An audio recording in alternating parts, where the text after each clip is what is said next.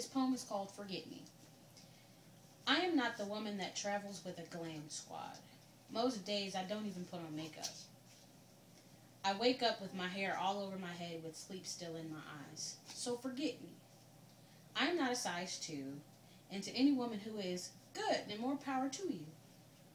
Truth is, I have never been a size 2.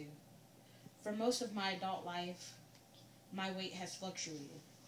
I hated every person who made me feel like being a size 10 was a bad thing. My lack of being a size 2 was an issue for people, so forget me.